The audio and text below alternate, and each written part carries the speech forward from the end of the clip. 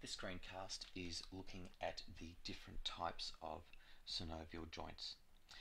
So we'll be considering a hinge joint, which can be seen here, ball and socket joint, a condylar joint, pivot joint, a gliding joint, which in this is referred to as a plane joint, and a saddle joint.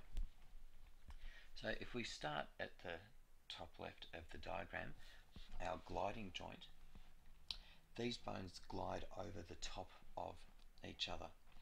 So in essence they allow backwards and forwards and side to side movement. However, it's non-axial. So they're just gliding over.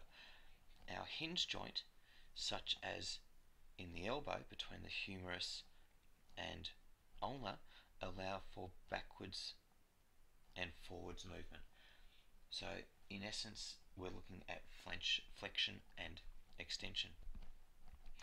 Our pivot joint allows rotation. So the example that they're using here is between the ulna and the radius, and this is at the proximal end of those two bones, so near the humerus. So the radius rotates in the groove of the ulna. The other example that they have listed here is between the atlas and axis, so the first two cervical vertebrae. Our condylar joint is biaxial. Example here between our metacarpals and phalanges. So they allow backwards and forwards and side to side type motions. So here they're allowing flexion and extension as well as abduction and adduction. Our saddle joint, which is in the metacarpals, they again biaxial. They allow backwards and forwards and side to side type movement. The last of the synovial joints is a ball and socket joint.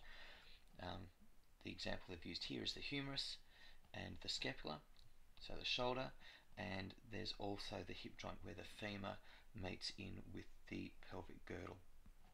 Now this is multi-axial in that they allow backwards and forwards, side to side, and rotation.